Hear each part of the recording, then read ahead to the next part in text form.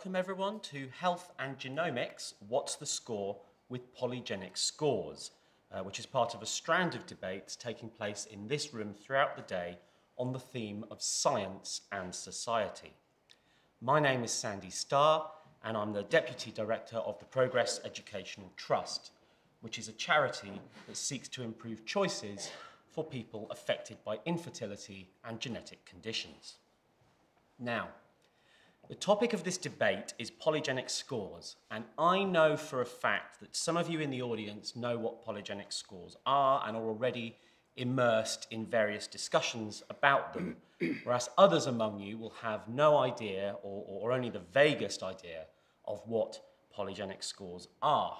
And I'd just like to say that whichever of these camps you fall into, you are very welcome to this debate. We have a brilliant panel of speakers who will cover the rudiments of what we're discussing, as well as addressing why it might be contentious.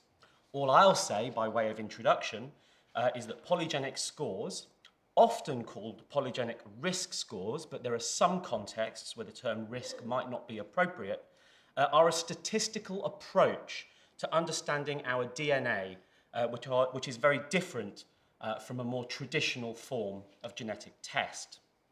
The UK government is taking polygenic scores very seriously.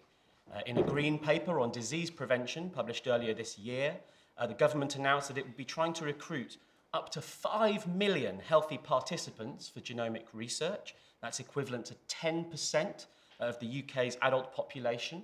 And that a key part of this work would be to provide, and I quote, as many participants as possible with polygenic scores. So why the excitement? Why are some people very excited?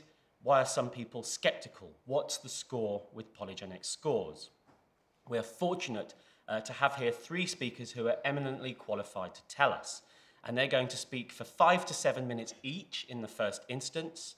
I'll introduce them briefly in the order in which they're going to speak, but for more details of their various accomplishments, please see the Battle of Ideas website.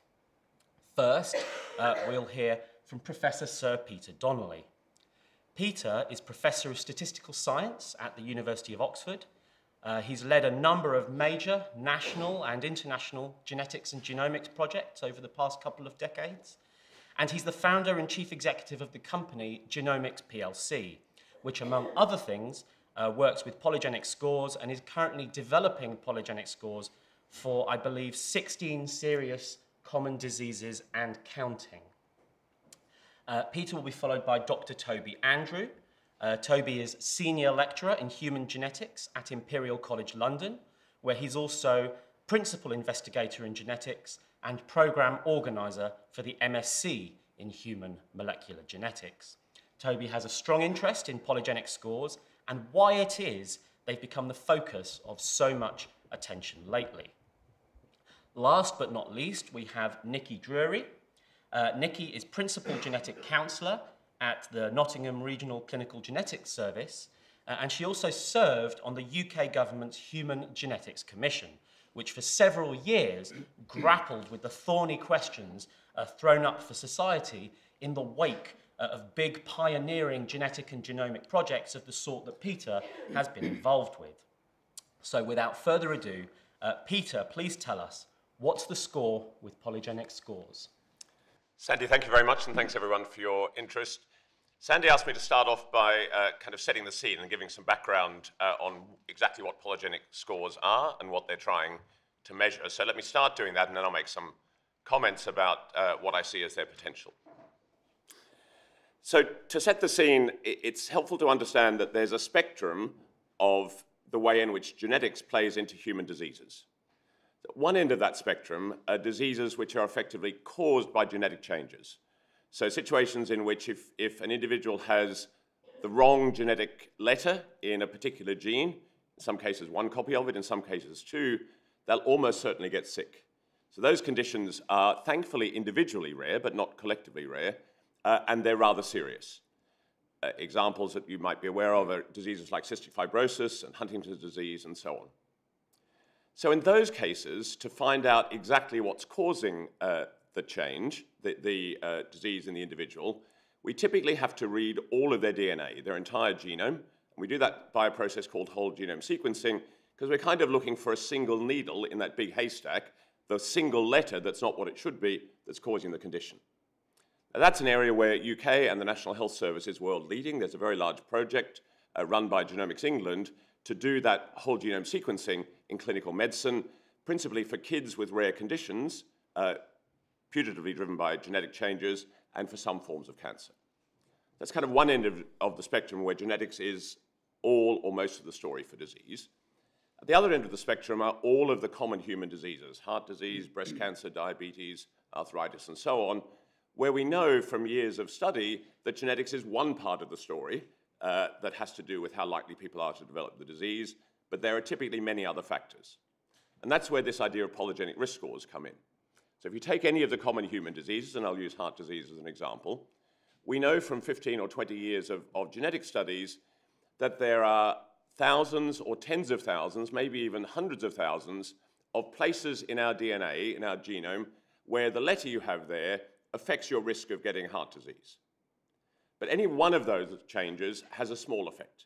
So it may be that on this place on a particular chromosome, if you have an A in your DNA code rather than a T, you're 2% more likely to get heart disease. That's not a worry by itself. And over here, if you have a G rather than a C, you might be 3% more likely. So individually, these changes don't have big effects. They're real, but they're not worrying individually. So the idea of polygenic risk scores is to aggregate the effect across those thousands or tens of thousands, in some cases hundreds of thousands or millions of variants in the genome. So this one bumps you up a little bit, this one bumps you down. For an individual, we'll combine all of that. So if we did that for heart disease, for everyone in the room, we'd get a distribution of scores. So that aggregate is the polygenic risk score for heart disease for an individual. It's kind of an overall summary of the genetic part of your predisposition to the disease. So if we did it for lots of people, there'd be a distribution. Most people would end up in the middle because they have some variants which bump their risk up a bit and some which bump it down. But there'll be some individuals who end up at one end with higher values of the score because they've got rather more of the variants that increase their risk. And there'll be some that end up at the other end because they've got rather more of the variants that decrease their risk. One of the reasons this area is so topical at the moment is it's only in about the last year or two we've really been able to measure in large independent studies what the consequence of being at one end or the other of that distribution is. And I'll give you two examples to set the scene. So one of them is breast cancer. Breast cancer is actually interesting as a disease because part of the story is at one end of the spectrum, there are rare mutations that have a big effect on breast cancer risk. There are two genes called BRCA1 and BRCA2. And if a woman has the wrong kind of mutation in one of those genes, it massively increases her risk of breast cancer. Her lifetime risk is something like 70 or 80%. And it potentially has a big impact on her relatives, particularly her female relatives. But breast cancer also has the property that there are thousands of other variants across the genome which have individually small effects. So if we look at those and we combine those, ignoring the BRCA genes, we can get a polygenic risk score for breast cancer. So it turns out that if a woman is in the top, say, 3% of this distribution of scores for breast cancer, her lifetime risk of breast cancer is about 30%. For one of those women in their early 40s, their risk of breast cancer will be about the same as a typical woman in their early to mid-50s. And the women at the other end, who happen to get the helpful variants, they only get to that level of breast cancer risk well into their 60s. So it gives us a way, if we had the information available, of stratifying women and detecting those who, because of their genetics, are at higher risk. In the UK, we currently offer screening for breast cancer via mammograms to every woman at age 50. I think in the light of this genetic information, that doesn't make as much sense. We have the potential to identify the women who are at higher risk because of their polygenic risk score. And if their risk at 40 is the same as a typical woman at 50, maybe we should start screening them at 40, and we should screen them perhaps more frequently. And the women who are at lower risk, maybe we don't have to screen as much or less frequently. And indeed, there was an influential report released a couple of weeks ago by the government and the National Health Service into the NHS screening programs. And amongst many very helpful, very practical suggestions, it pointed out that this approach held huge promise. That's one example. I'll give you one more example, which is heart disease. Heart disease involves different variants across the genome, so you're combining different things to get a polygenic risk score for heart disease.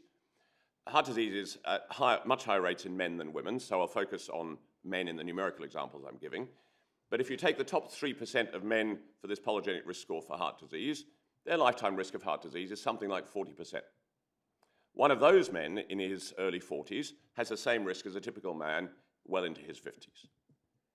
So again, if we had that information available, we could do a couple of things. Our doctors could have the information and say to the men involved, you should think seriously about changing your lifestyle, about losing weight, about doing the things you can do, because they're independent of the genetics, to reduce your heart disease risk. The other thing we can potentially do is think about prescribing statins. There are a whole set of issues there, but that's a way of lowering cholesterol and reducing risk. Heart disease is interesting for another reason, because we currently already do things to predict a person's risk of heart disease. GPs have some software called QRisk, which combines an individual's age, sex, smoking history, family history, cholesterol level, blood pressure, BMI, and a few other factors. And the GP uses that to calculate the risk for that individual that they'll develop heart disease in the next 10 years. Current guidelines in the UK say that if that risk is over 10%, then the doctor should talk to the individual both about lifestyle changes and potentially about statins as a way of reducing risk. So the right way to think about a polygenic risk score in that context is it's just one more thing that we can factor into that risk score. We use cholesterol levels currently because they're associated with risk. We could just put the polygenic risk scores into the risk score calculation. They're actually, it turns out, they're measuring something effectively independent of what the current scores are measuring. So if we had that information available, and if we could do it in the UK, there are maybe 10 million people between age 40 and 55.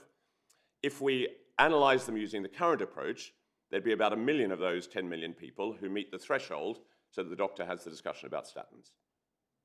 If we could include the polygenic risk score for genetics, two things happen. There are more individuals above that risk threshold because we're better able to stratify risk, and they're different individuals. So there are about 500,000 people who currently, in this hypothetical 10 million, who currently meet the risk thresholds for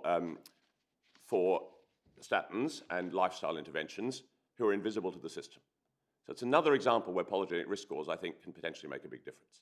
So I'll stop there, having set the scene. Happy to make some more comments as the discussion goes on. Thank you, Peter. Toby, that sounds reasonable enough. Are you convinced? Thank you, Sandy.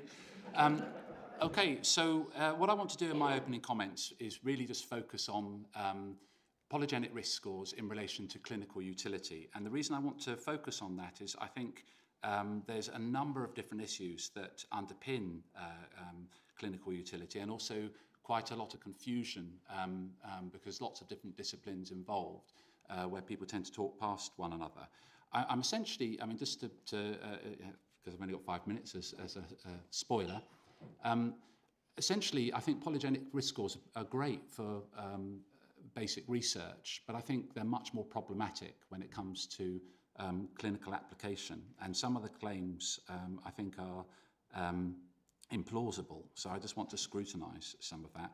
And the reason I say, and I also, if I have time, I'm just going to briefly explain my motivations for making these criticisms, because I often get quite an odd response when people look at me and say, well, you're a geneticist, and particularly actually more vociferously from my colleagues who can't believe, I mean, their first comment is, why bite the hand that feeds you?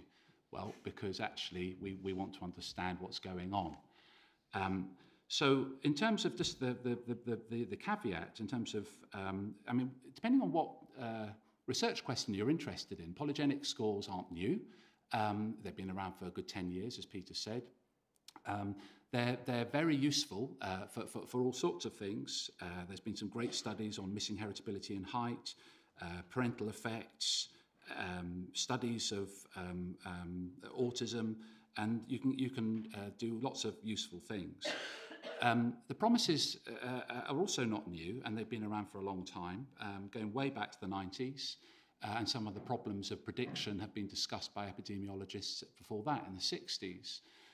So again, trying to predict and distinguish between prediction at the individual level and population stratification, as Peter was talking about, is very important to clarify what we mean by that.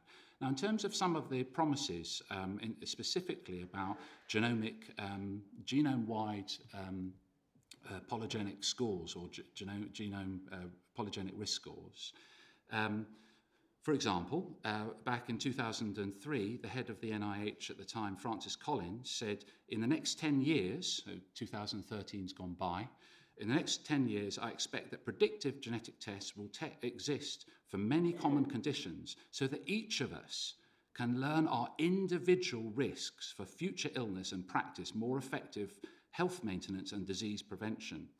And similarly, in 2009, on the back of the House of Lords Science and Technology Committee report, Genomic Medicine, in July 2009, one of the things that came out of that report, with a lot of expert contributions, including Peter, I believe, it was said there, it will be several years before prediction of common disease will lead to the realistic possibility of disease prevention, but the use of many types of genomic tests is increasing rapidly, and the availability of these tests will in time have a dramatic impact on disease diagnosis and management. So in the past, promises have been made about the utility of these polygenic scores that are reliable enough to be able to predict at the individual level. There's been a shift from emphasis. For some people in the audience, they might dismiss Francis Collins' comments because he hasn't always said sensible things, and he's not a statistician. But certainly, people who are in policy and very, very important, influential people talked about individual clinical prediction.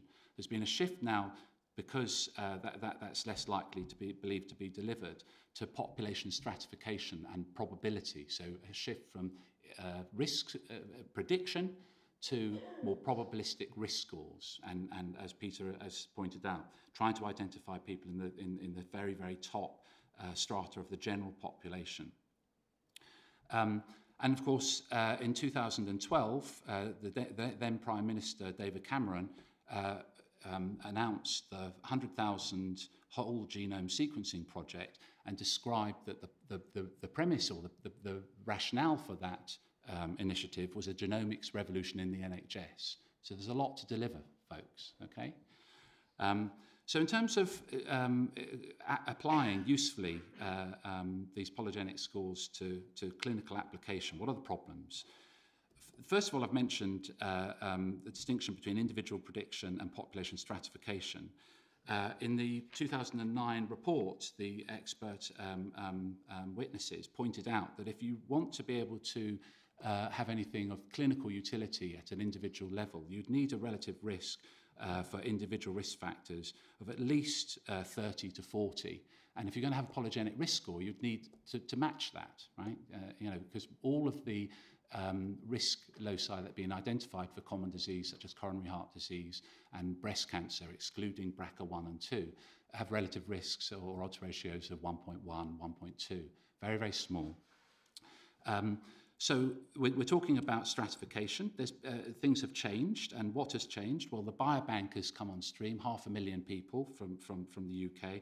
There's been some very influential papers off the back of that, including Catherine paper in Nature Genetics, September last year, where they had a very misleading title saying our polygenic risk score can predict common disease as accurately as we can predict monogenic disease. And a lot of people objected to that, but Nature Genetics didn't publish responding papers or any letters of trying to just point out why that was misleading and actually factually incorrect. There was also an influential paper by Mike Inouye in the American Journal of Cardiology. And at least that paper improved on Catherine's paper in that they tried to separate out statistically the contribution of the polygenic risk score to disease. Whereas the Catherine paper, they just said, oh, we've managed to achieve a kind of predictive power that's quite good. It has a relative risk of 3 in the top tail compared to the rest of the population, and it gets stronger as you go more and more into the tail of the distribution. But they didn't actually spell out, they didn't say what the predictive power that the polygenic risk score brings to the table. And all of that prediction was accounted for by age, sex, and family history and smoking, right? You need to actually explain and quantify what these polygenic risk scores bring to the table. And the answer is not very much. Statistically, they can be detected, But in terms of the actual effect size, they're tiny. So Mike Anui's paper, he at least quantifies that distinction, and it adds about 2 or 3% of the predictive power. The metric that they use it ranges between 0.5 and 1. But you need, again, if the area under the curve, a particular metric, that is a function of sensitivity and specificity about making a decision. Do you have the disease or don't you have the disease? You, not just the population. If you're going to make that kind of clinical decision, you need really, really accurate data, and ideally you need to be able to predict the individual level. Okay. I'll just say, in terms of theoretical problems, is that even if you predict heritability, and in theory you can. I mean, there have been papers on height by Peter Fisher where he's accounted for all of the missing heritability. But even if you do that, there's a cap, because heritability doesn't account for the entire trait, whether it's a disease or quantitative trait. So you've still got a lot of noise, and we'll hear about that in the later session this afternoon. Robert Plomin has a lot to say about that. So this, and the final point is, clinically speaking, so what? Even if these prediction scores can actually predict with accuracy, what treatment is there? What are we going to do with that information? And if actually for coronary artery disease we have these very expensive, sophisticated polygenic risk scores, and all we can say to them at the end is, eat less, exercise more, we should all be doing that. So we can save a lot of money. Same with statins. People are already advocating polypills. Okay. Two contrasting views. Nikki, what are genetic counsellors to make of all this? So I've got to be honest that when Sandy asked me on Thursday if I'd be on this very eminent panel, I did think, what can I bring to this? But I have worked for nearly 20 years as a genetic counsellor, so I think I can maybe bring something to this debate. In the clinical genetics field, we do deal with individuals and people with a strong family history where we're looking for single gene, single variants that are clearly pathogenic, which have a very high effect. And we don't use polygenic risk scores. There is some research going on, as Peter has outlined, particularly looking at breast cancer risk stratification in women without highly penetrant single gene disorders like BRCA1, BRCA2, or even PALB2, which has been begun to be tested for more recently. So what's the potential for polygenic risk scoring? I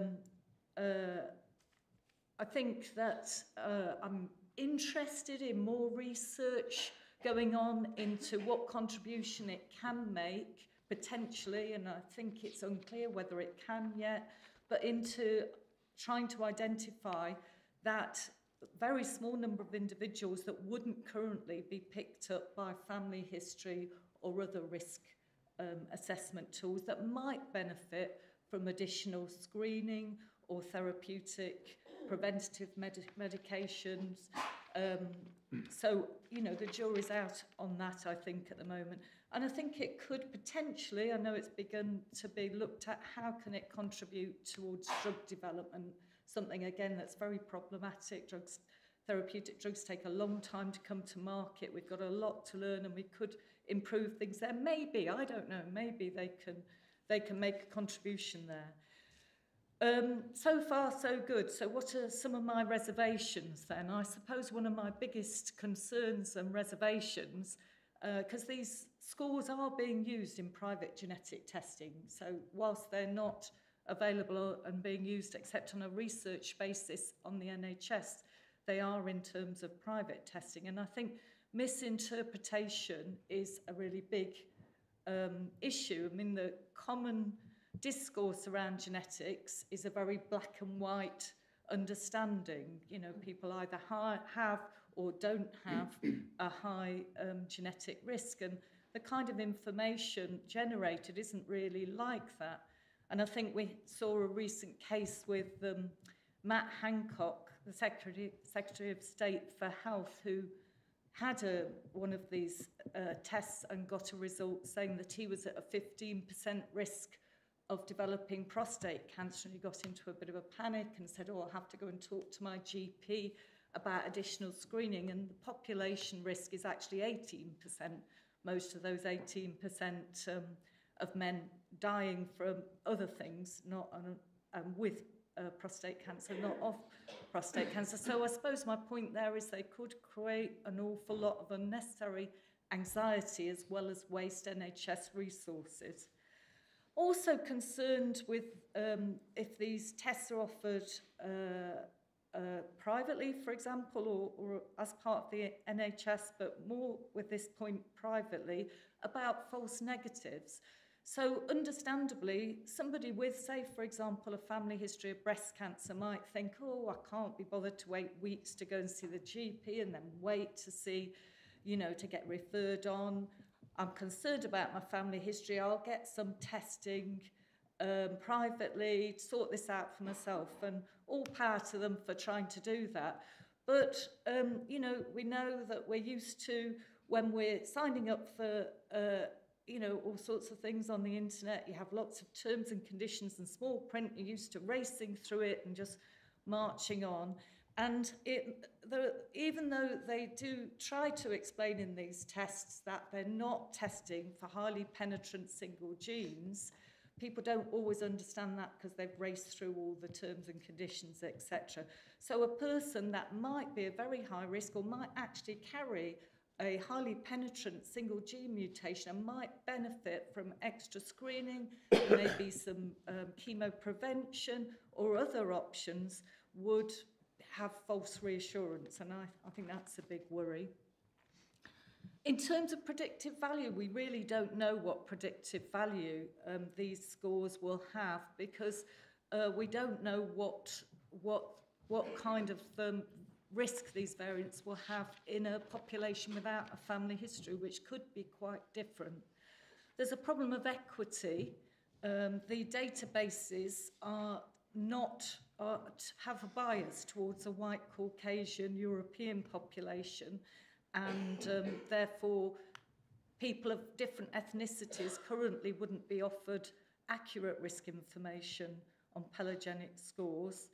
And also I agree with Toby's point about a lack of acceptable interventions. These short scores, even if they are found to be robust in due course, and who knows, if there are no acceptable interventions, what is the point in telling someone they're at a higher risk of developing a condition unless there are acceptable interventions other than lifestyle change? Because research has shown that knowing you're at high genetic risk doesn't have sustained impact on lifestyle change. I mean, lastly, and I think this is going to be discussed later today, there's the expansion of polygenic risk scores in the social arena, which is a whole different issue. So I'm sounding quite negative, but I suppose I'm cautiously optimistic with more research that polygenic risk scores might be able to provide something useful if thoroughly researched. If I was going to give them a score, I'd probably give them a 4 to 5 out of 10. The jury's out.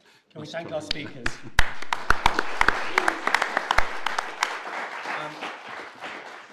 Just before I go out to the audience, I'll give you a brief right of reply, Peter. And to grasp the nettle, Matt Hancock's polygenic score for prostate cancer came from your company.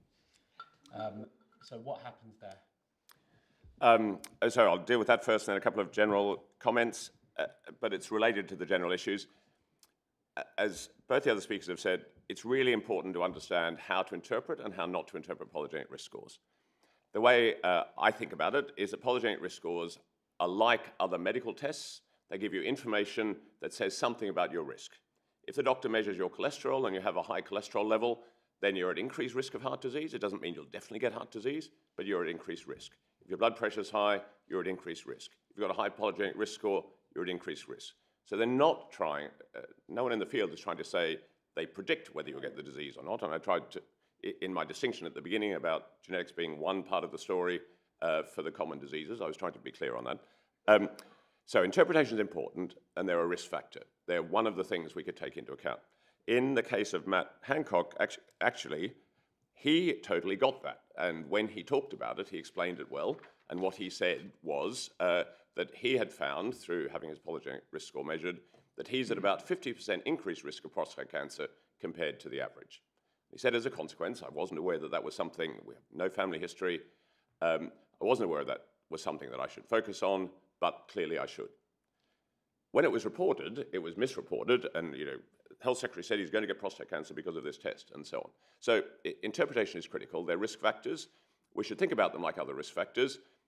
Cholesterol, the things Toby was talking about, measuring cholesterol doesn't pass any of those things. It doesn't give you an odds ratio of 30. It doesn't determine who will or who won't get heart disease. Why do doctors measure cholesterol levels now, and why are we happy as patients for that to happen? Because we can make a better prediction of my risk with my cholesterol level than without it. Polygenic risk scores are like that. We can make better predictions of risk with polygenic risk scores than without them. Thank you, Peter.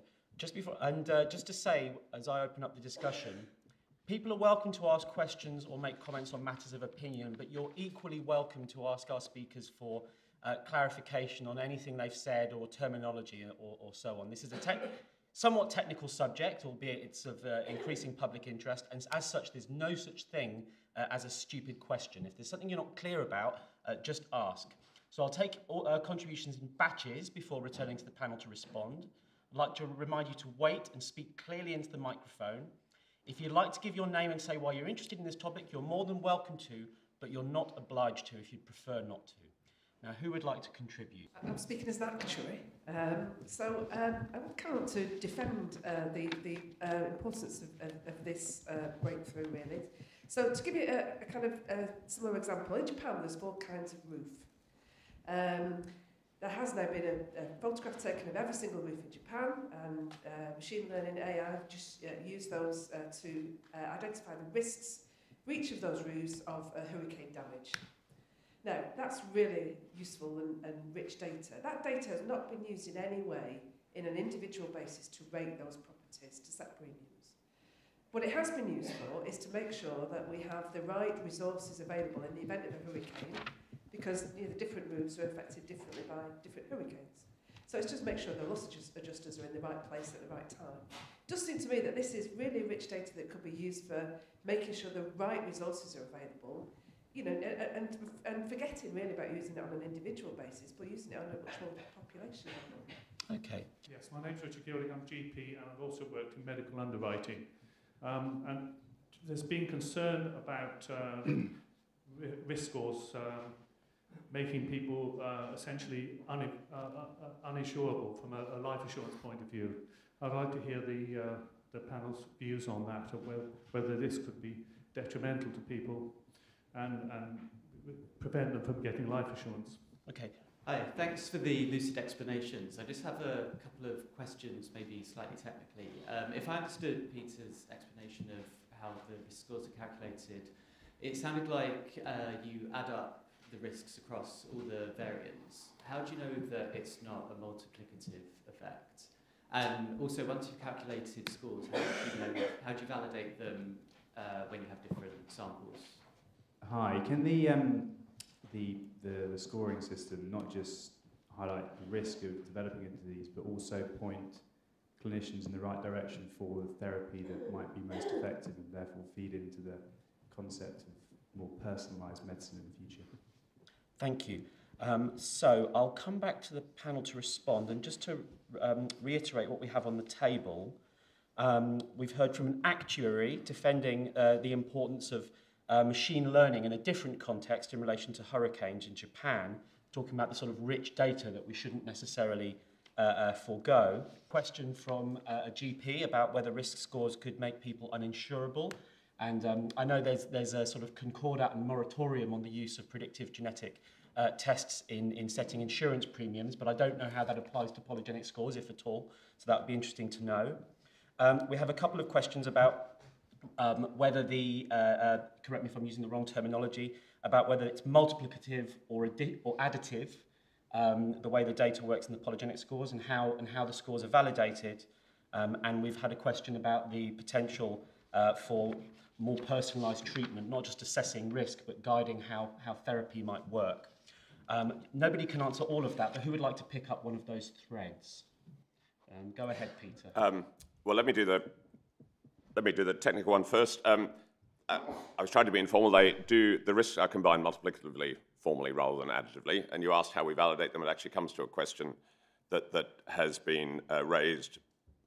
I take issue with the claim that the science isn't there. So what do we do to check how useful these scores are? We learn which variants to measure in one genetic study or a large series of genetic studies. We lock those down, so we decide the algorithm for calculating the score. We then take that score into a completely separate set of individuals, UK Biobank, that's 500,000 people, and you can just look using the health information of UK Biobank in hundreds of thousands of people, totally independent from the ones we use to derive the score.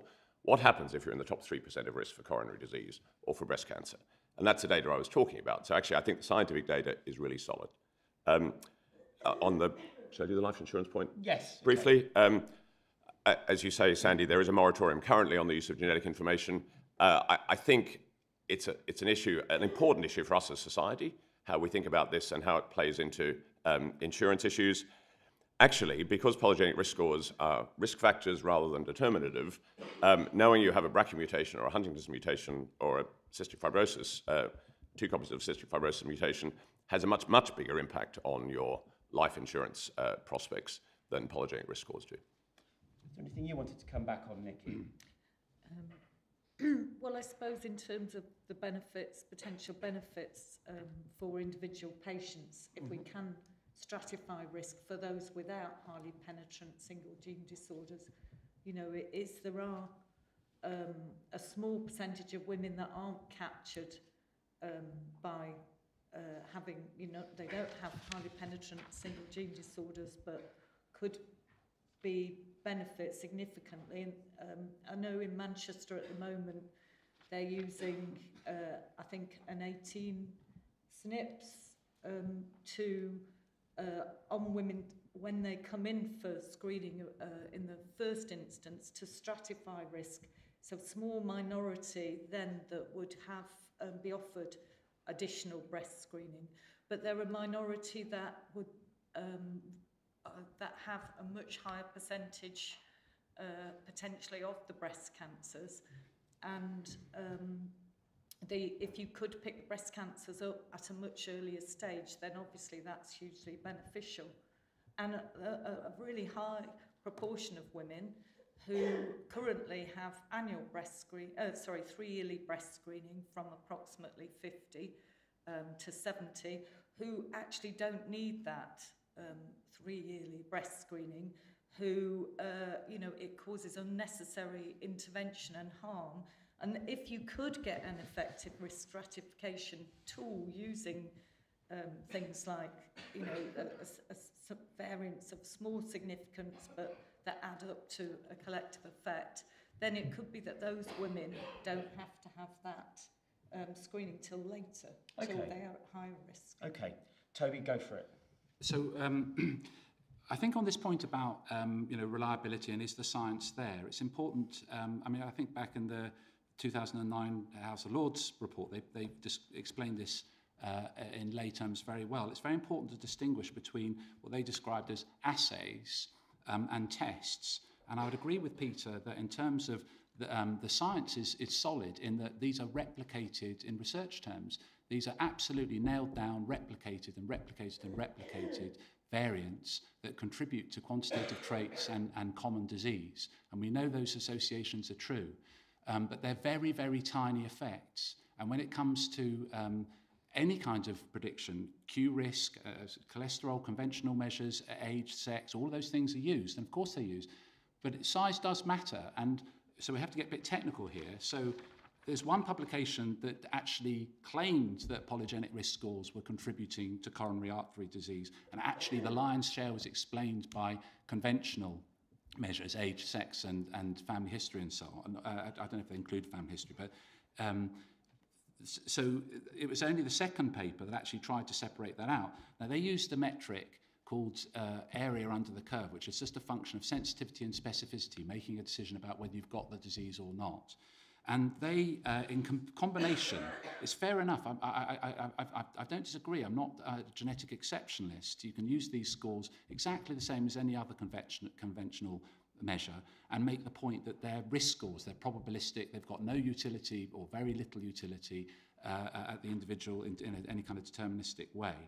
But the combined effect was 0.69. So that 0.5 means it's the same as tossing a coin and it's 50-50. It's got no predictive value whatsoever. If the AUC is 1, it's perfectly predictive, like Huntington's chorea. If you've got that mutation, you will get the disease. 0.69, that was combined. On its own, it was 0.62. That's so far away from prediction. Any kind of population screens, if you're going to do it for a population screen to the general population, you need an AUC of at least 0.99. And if you've got people who are coming to you because they've got family history or they've got some reason they think they're ill, like they've got a lump on their breast or whatever, then it might help with treatment. Of course, add that, it's extra information. You're not going to squander it. But 2%, it's not bringing anything to the table at the moment. So the science isn't there. Quickly, Peter. So I completely agree with Toby that these things are the individual genetic variants have small effects. So what we're talking about is what happens when you aggregate by multiplying those collectively. Specifically on heart disease, there are various things we currently use to predict heart disease risk. The biggest single predictor of heart disease risk is someone's age. Second biggest predictor is whether they're male or female. The third biggest individual predictor is their polygenic risk score. It's comparable with the individual effect of using blood pressure in prediction. It's stronger, so it's more useful than the individual effect of using cholesterol. It's more useful than the individual effect of using family history. So no one's saying it's the answer by itself, but to somehow say, oh, it's very small and it doesn't matter very much and it doesn't add much to the area under the curve, it's more useful than a whole bunch of things we currently use. If we could use it, why on earth wouldn't we? Okay, audience, can we start over that side, please? What's driving this? What's driving the hype and the excitement? I just don't think that was misrepresentation with Matt Hancock. I read everything he said. If anyone wants to see what mainstream scientists responded to Matt, look on our website for that particular reaction. But it was so enthusiastic. In fact, he did it in order to talk up these tests. And you've got Sally Davis has done briefings at the Science Media Centre. Genetics is the way forward. Personalised medicine. We will all get the results of these tests and be able to treat it personally. David Cameron set up Genomics England because of his there is a theme here. There is huge excitement and enthusiasm for this. So I'm just really intrigued as to what's driving it. I mean, you're presenting very measured. Of course, it's not the answer, but it's one tiny bit. But it's not being talked about as one tiny bit. It's being talked about in these very excitable terms as the future, and personalised medicine has arrived. So is that something malign, or is that just excitement? And as Hilary said, it's an exciting new development, so we are excited about it. What's going on here? In real life, these scores are often going to be used as add-ons to other stuff. We're not really going to take them on their own. So you were saying, on their own it beats this, on their own it beats that, you have a hierarchy. But clearly, in many contexts, we've got a lot of information. So the real-life scenario is going to be, what does this add? So can I just bring it back to that conversation? Because really, that's the point, I think. In practical use, that's how it's going to work. The slightly related question is, partly for Peter, but for everybody, is you were talking about the top, I think, 3% for both, was it heart and breast, or was it 1% for breast? I forget where it was. So in a sense, you're kind of trawling the whole population to find these 3%, or if you go even more extreme, 1% or whatever.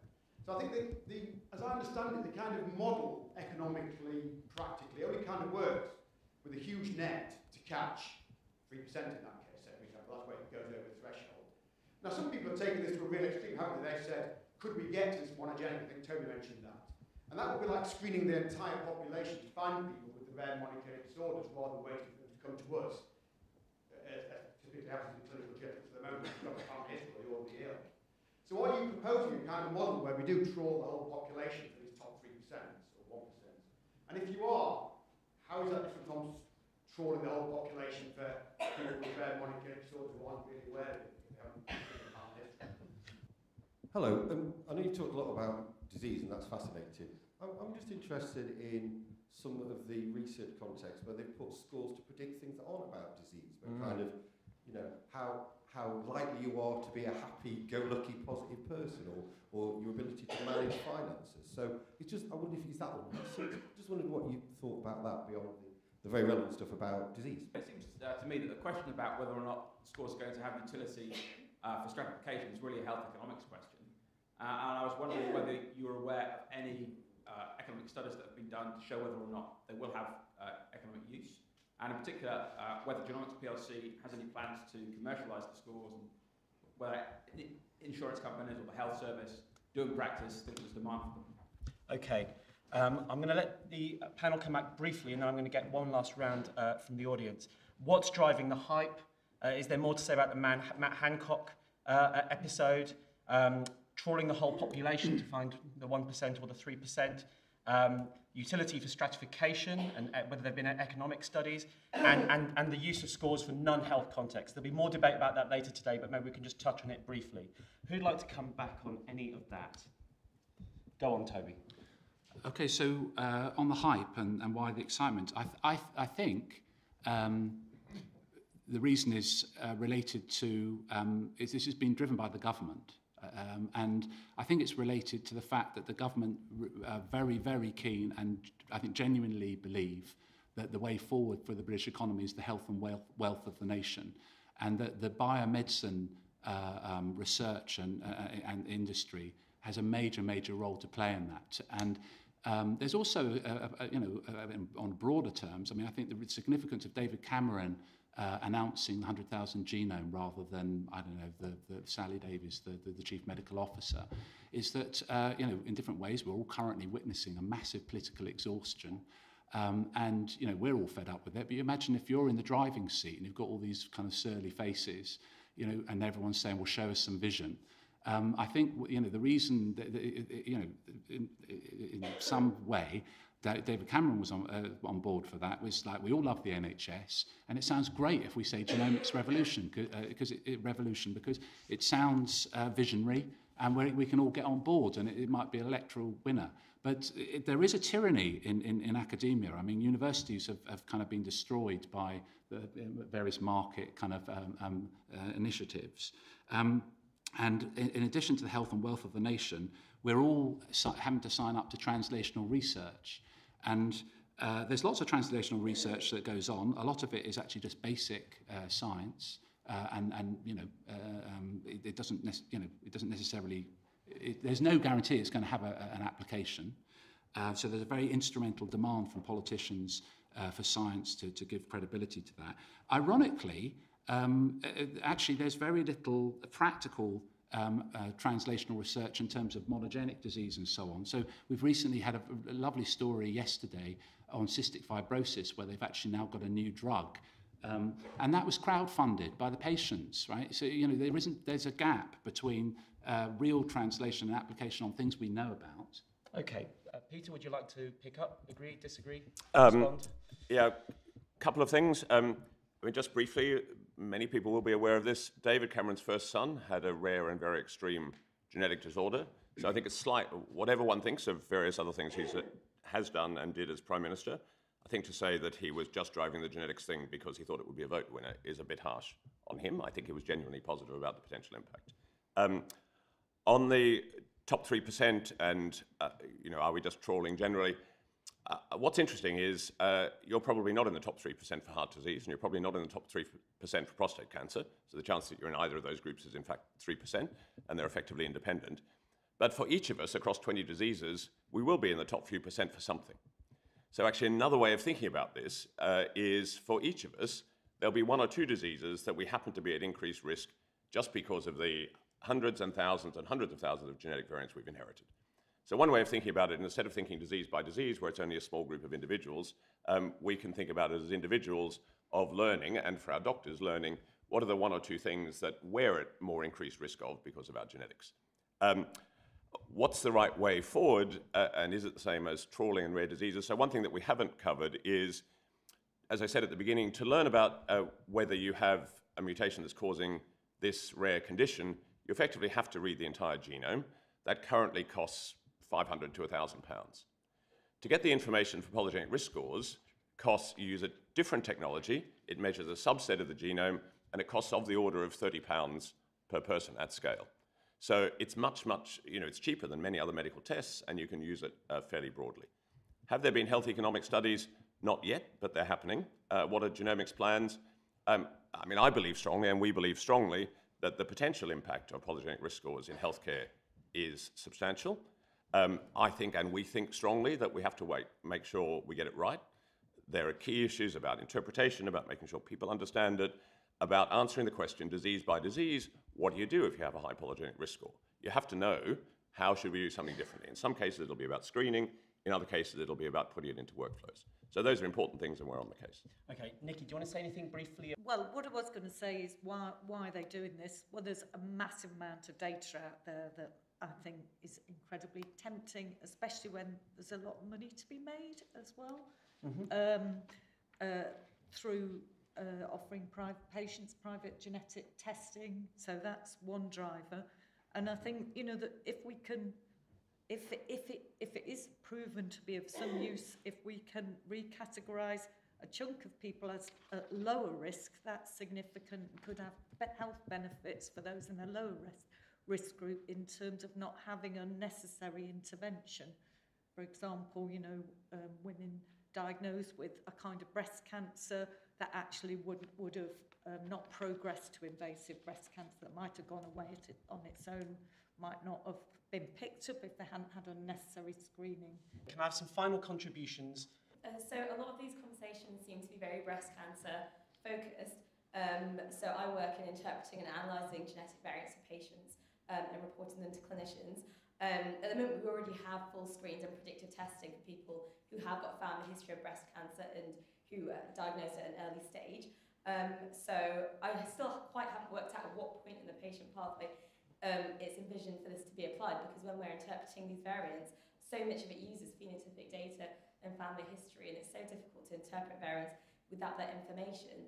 Although you might get something that seems clearly pathogenic, it still goes hand in hand with the phenotype.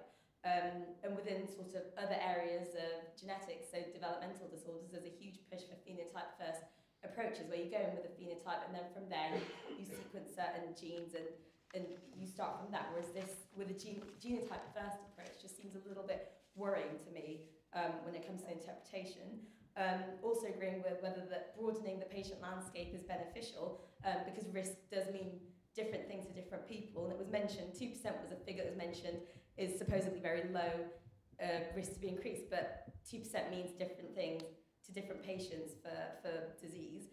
And sorry, one last thing. It was mentioned about false negatives coming from, I think Nikki mentioned false negatives coming from private testing, but also false positives have been I've personally seen a lot of false positives, people finding them in the private sector, coming to the NHS with those, us not being able to identify it. So it can also create a lot of its own problems. So those are just my thoughts. Quick questions. One, do we know the positive and negative predictive value for example, being in the top 3% risk for a particular disease? Because I think just knowing the rate of false positives and false negatives is sort of clinically sort of more intuitively helpful. The other thing is if you find you're particularly low risk for, say, a heart disease, could that have negative effects? Could you think, oh well, I might as well just eat what I want, drink what I want? You know, why would you then take care of your health, and would that potentially have a worse, sort of more negative effect in the longer term? The problem is that the polygenic scores are based on very simplified data sets, which means simplified in terms of the phenotype. You have a group of patients that you call them type 2D, and then you have a group of controls. You don't have any information about which variants are associated with subphenotypes in order to have any clinical utility. And also, as you already know, you don't have the causal variants. And because you do not have the actual causal variants, you only have statistically significant variants. You don't know any interactions between specific variants with the environment. And also, you cannot predict with accuracy. Even if I am at a very low risk, I may have that change on that particular part of the chromosome that together with my environment did give me the disease. So really, they're completely meaningless. Related to that point, it seems like you've got single gene diseases, which, you know, they are causative. You can kind of understand the chemistry and biochemistry of how they cause that disease. But as I understand it, these are associations between disease and a whole bunch of stuff. So you don't know the mechanism of how those all of those genes end up in this disease, and it could be through any number of mechanisms. It could be through changes in the psychology of the person, or all sorts of stuff.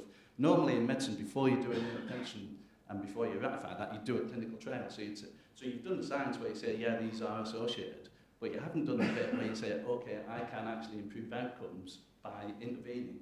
And you need a control group where you also intervene and told those people to stop eating so much. And in that case, you can get probably much of the size of effect. Okay, final contribution. I'd just like to ask a quick maths question here. If you've got two of these changes in your chromosomes or whatever, A and B, if you don't know what the sort of pathogenic pathway is,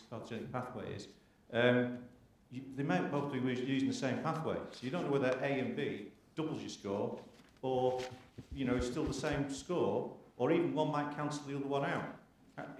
Don't you have to? You're not possibly confusing correlation with causation. Okay, you can't address everything that's just been asked, but if you'd like to choose something and also offer your concluding thought very briefly, and I'll do in the same order that you started, starting with you, Peter. To go back to an early comment, there's a difference between genetics in people who are already sick, which is the understanding mutations, interpreting them, doing them in the context of phenotypes, and genetics in people who are currently healthy to try and identify diseases for which they are at risk and to work out how to use that information clinically for prevention. And kind of classical human genetics and sequencing is in the first category, people who are already sick, and this discussion is about the second category. It's about understanding risk before people are sick, broadly. A couple of questions, maybe talk afterwards about the independence issue, but whatever you think about how these scores are derived and whether you believe that we found causative mutations or not, and all of those criticisms have some merit, just view them as a black box. So I, or the other people who have written papers on this, have done a genetic study. They've come up with a way of combining variants in the genome. We then take that into a totally independent set of 500,000 people. And that's very big by the standards of any medical study. And you can just measure in that group what the consequence of having a high score is or a low score. So that's independent validation. Whatever you think about whether we found the causal variants or not found the causal variants, it's there. Actually, and in medicine, causality, we don't know causality a lot of the time. We don't know why lots of drugs work. In the case of many successful drugs, we don't even know what the target is, but we know they work. So it'd be much better if we understood the causality of all of the diseases. We'd be much better at choosing drugs. We'd be much better at choosing drug targets. But we are where we are. Concluding comment, we have to get this right. We have to think hard about the issue of interpretation. We have to work out what the right trials are and do those trials. We have to think about the health economics. But I think the promise is very substantial. And I think we owe it to patients to do that work and to find out what the potential is. Thank you. Wait till the end for applauding. Toby, you love black boxes. What do you think? So the black box point is fine, but there's still on the table this unanswered question. How much do these polygenic risk scores bring to the table? It's fine to say they're risk scores like any other conventional measures. That's fine. And it's also fine to say that we're interested in combining these genetics and conventional measures to try and stratify the population. And Peter hasn't answered that question. These studies and the data that has been published shows, despite criticism of the floor saying 2% might be quite a lot, it's not. It's not actually, an area under the curve means you need to have high sensitivity and high specificity. You need to have, you don't want a high rate of false positives. If you do that for the mass of the population, for breast screening, for example, it will have consequences where you'll frighten a lot of women, for example, and they'll have maybe mastectomies. So you need to do the validation studies. So it needs to be quantified. How much does it bring to the table in terms of prediction at an individual level, if you're going to apply that? You need to validate it. Are we really measuring what we think we are? Because it's a black box. The final point is there a treatment? I mean, with Huntington's chorea, it's really serious. People may or may not want to know, but they probably want to know because they want to plan their life and prepare for death, right? It's grim. Whereas with a polygenic risk score, if there's no treatment, then, and it's just take more exercise and eat less, why bother? The other thing is that these scores won't work if it's not a polygenic trait. Cancer is highly heterogeneous. Lots of common disease is highly heterogeneous, including diabetes. It might be underpinned by heterogeneity. So the polygenic scores won't work. We need to do the studies. And finally, it's increasingly irrational because a lot of these polygenic scores are no more than horoscopes. And that's what people are doing with all these apps. And scientists who should know better, actually have given up on mechanisms. As I said at the back, in the early days, people were talking about finding the functional variants, having molecular insight, identifying the molecular pathways, developing drugs for everybody.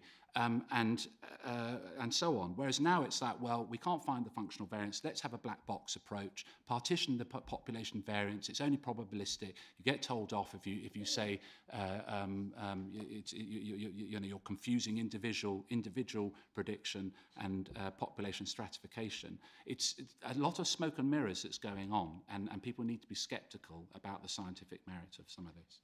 Nikki, your final thoughts. So I think currently we can't be certain how useful polygenic risk scores are going to be. They're not a promise as things stand. I think we should do more research and find out how valuable and useful they are or not.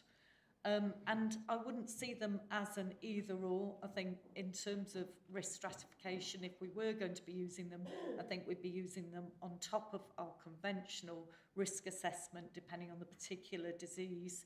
So including family history, in which case other kind of testing might be more appropriate. And I agree that we should only really be doing this in situations where there is something other than lifestyle advice that can be offered, some kind of preventative kind of treatment or additional screening, etc. We thank our brilliant speakers, please, Peter, Toby, and Nick.